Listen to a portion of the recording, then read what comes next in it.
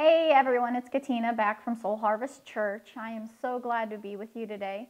Now, we have just come off of Easter, right? And it was a different Easter than it had been, but we still celebrated the resurrection of our Lord and Savior.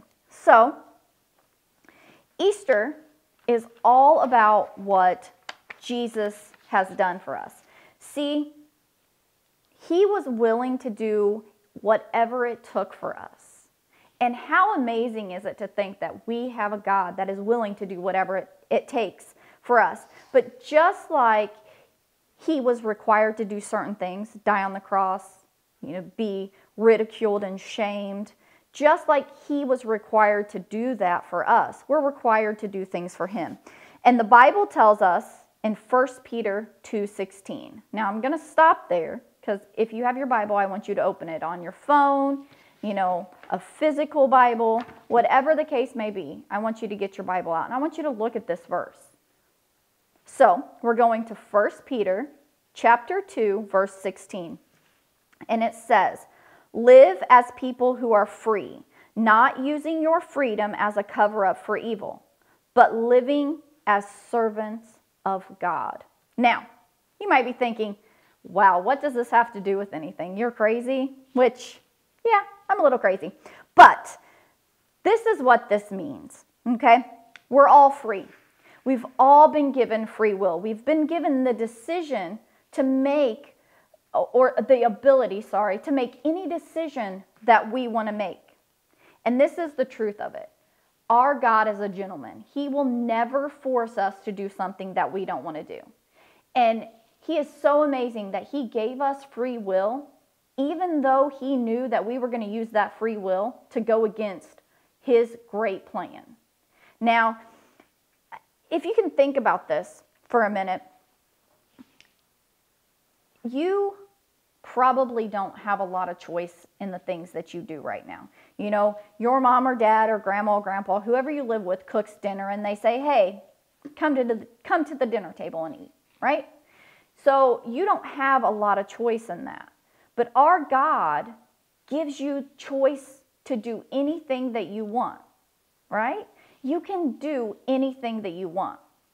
But with that free will, He also gives us directions. So we have the choice to do what we want, but He shows us what we should be doing. And that is exactly what that verse means, right? It said, not using your freedom as a cover-up for evil. What's evil? Disobeying your mother and father. Doing things that you're not supposed to do. Evil doesn't have to mean killing somebody or stealing something. Evil, the Bible tells us that, even if you have a bad thought, that's a sin. Sin is evil, right? It says, but living as servants of God. So even though He gave us this free will, He gives us directions. He tells us what to do.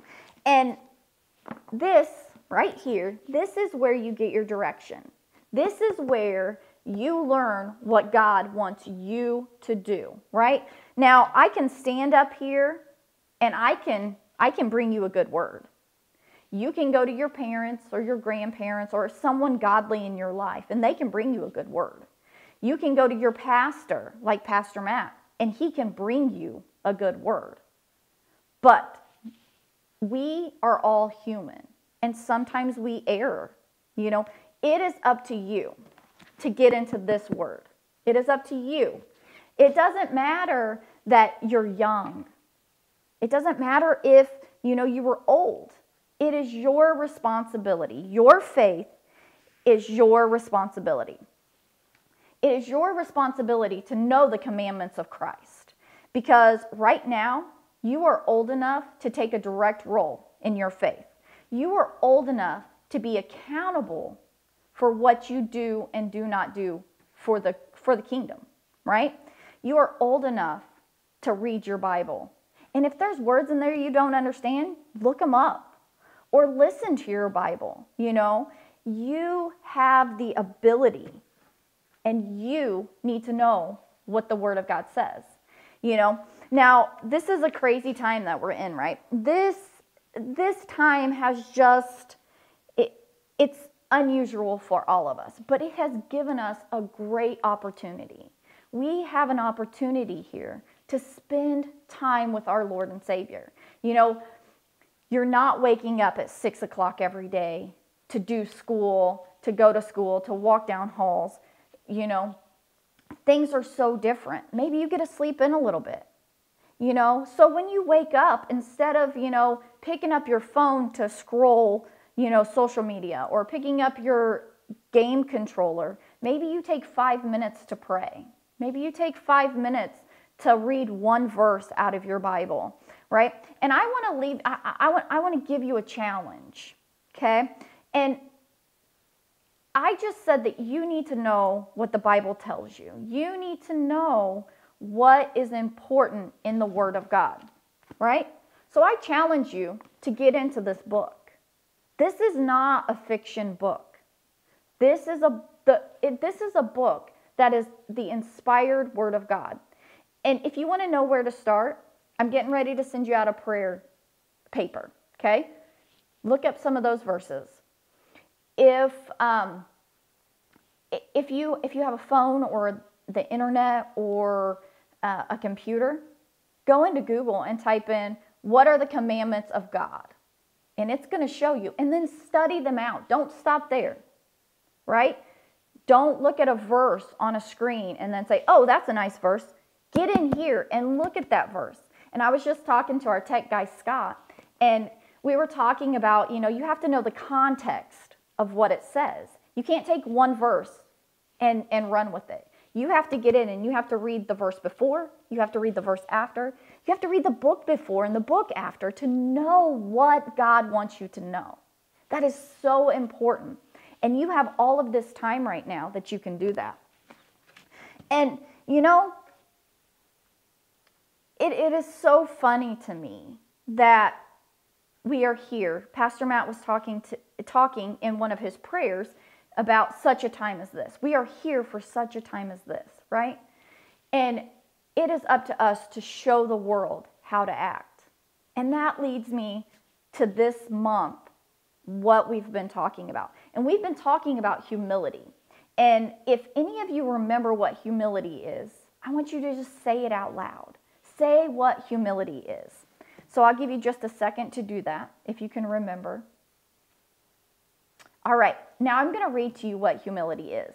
Humility is putting others first by giving up what you think you deserve. Now, Jesus knew what he deserved, right? We've been talking all month that I've been with you so far. We've been talking about Jesus, right? He deserved to be in heaven. He deserved to be clothed in royal robes. He deserved to be praised and worshiped and loved.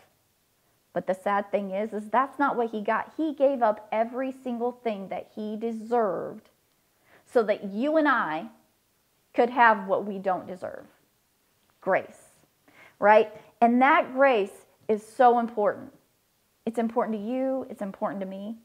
And the thing about that grace is that we can give grace to others in the form of forgiveness. Now, Colossians 3:13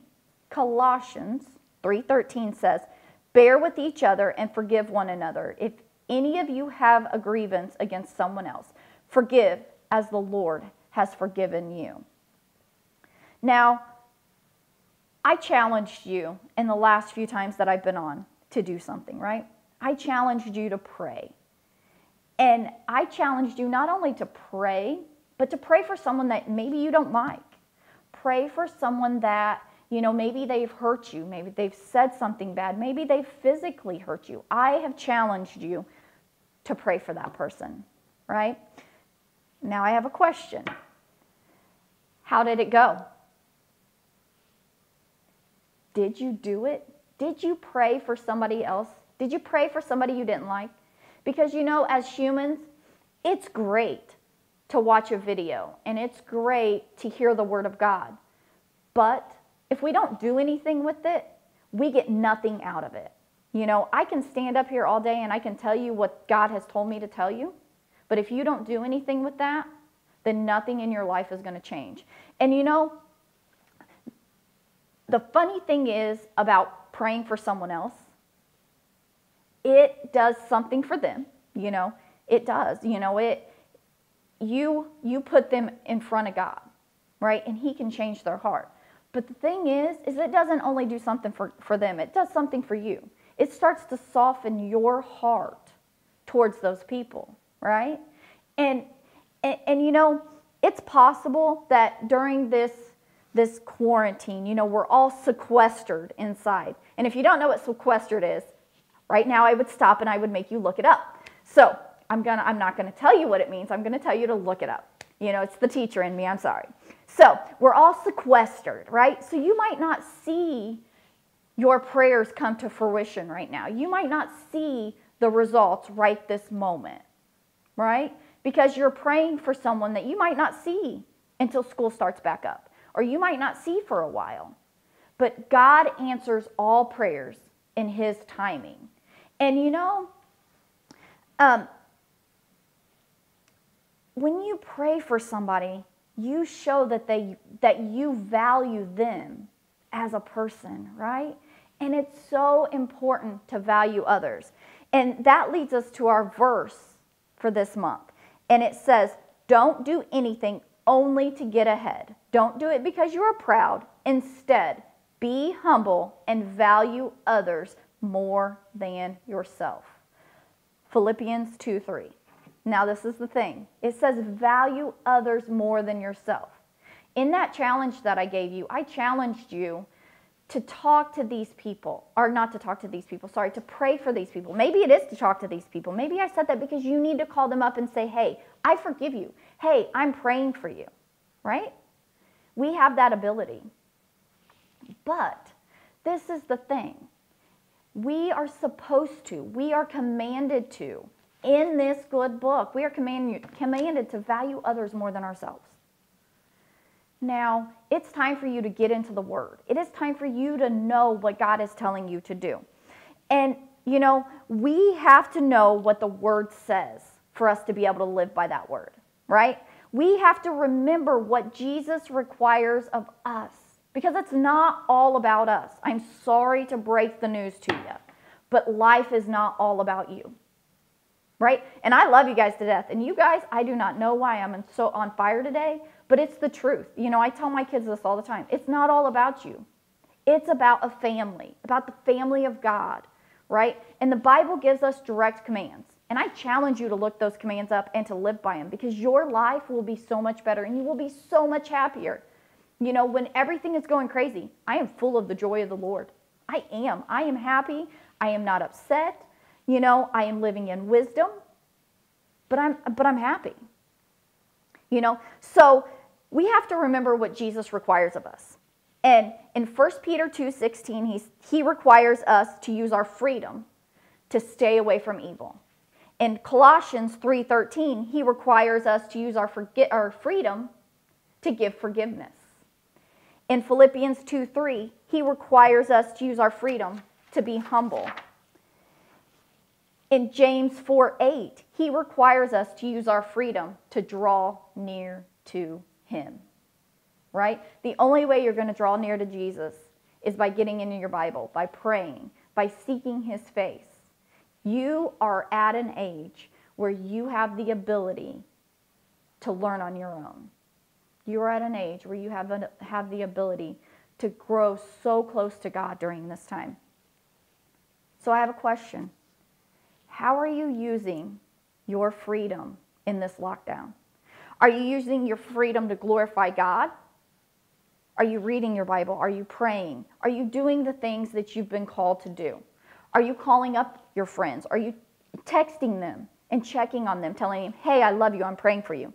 Are you calling up that person that, you know, no one in school really likes and saying, hey, somebody's thinking about you?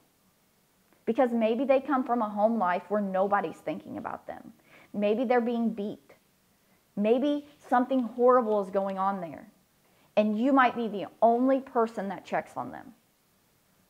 Maybe that's what God has called you to do. Or are you using this time to glorify yourself? Are you sleeping in late? Are you, not praying as often as you should? Are you being hateful with your parents?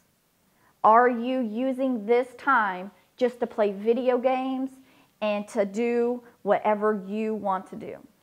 How are you using your freedom? Because God is clear. We are to use our freedom to glorify Him, not for evil, right? And I'm not saying video games are evil. I'm not saying that taking time for yourself is evil. It's all in balance.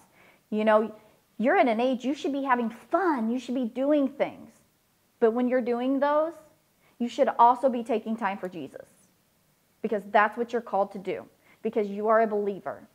And if you're not a believer, then you need to listen.